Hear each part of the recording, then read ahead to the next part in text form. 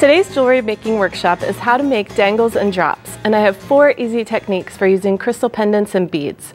So this is going to make it really quick to make dangles and drops for all of your jewelry making projects. And if you take a look at the earrings that I have here, these have little teardrop shapes at the end, and I just put those with a jump ring and a piece of chain, and it makes a really glamorous little earring. Now there's also a pair that I did a wire wrapped loop, which I'll show you how to do, and basic loops. And those are 3 of the techniques, and I also have pinch bails that I'll show you in just a sec. So let's start out with jump rings. And there are a couple of tricks for using jump rings, and a lot of people use 2 pairs of pliers to open them. You can use bent chain nose plier and a regular chain nose like I have here. And you want to use the long portion of the bent nose to turn open one side. You never want to pull the ends directly apart. Okay, so once you have it open, then you can even use your pliers to kind of manage the ring while you put the pendant on. And this works for any type of pendant. You just want to make sure that you choose a jump ring that works for the size hole and the distance between the top of the pendant and the ring. You might need a larger ring or a smaller depending on what you have.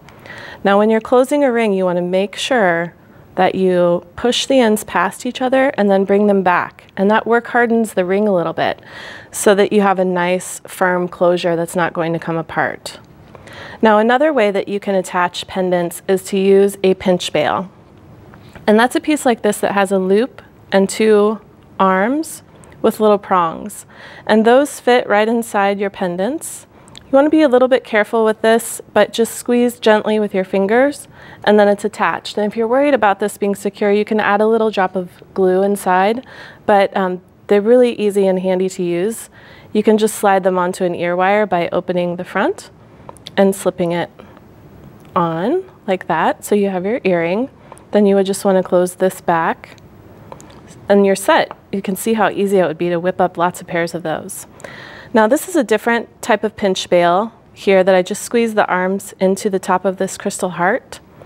To make a basic loop to attach this, you can just string your bead and then make a bend.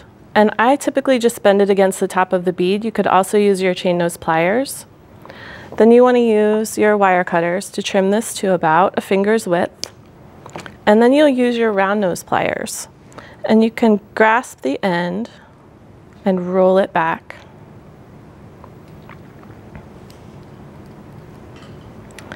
And as you roll it back, then you just make sure that it's nice and secure. And you have a nice loop there that you can attach to another component. You could slide this right onto an ear wire, but when you make jointed dangles like this, you can see how that extra movement really takes advantage of all the faceting on the crystal.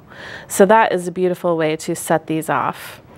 And then you can also do wrapped loops. So this is a head pin, has a ball at the end that prevents the bead from sliding off. And then you take your round nose pliers, and you want to leave a little bit of space here. Then you roll your round nose pliers back, and then I kind of adjust it like that, whoops, with my fingers, and then pick it up with the pliers, the loop in the pliers.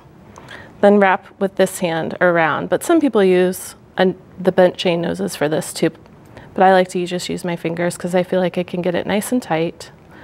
And you just want to wrap to cover the space between the bead and the loop.